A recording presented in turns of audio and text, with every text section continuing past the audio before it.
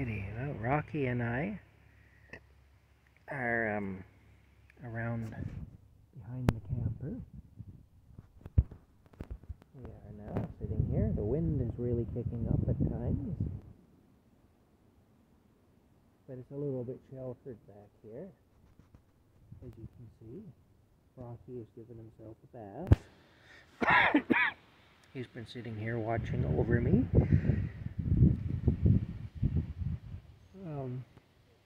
He had been asleep under the camper for quite a while, but he came out, and now he's sitting here watching over me. Since I removed the skirting from around the camper, he's been going in and out of there. Anyway, he has been. He's quite the cat. Anyway, that's what's happening here at Kamp Krazy. I put new ice in the refrigerator today. Went into town and bought ice. And, yeah, all's well with the world, I guess. We'll see you later.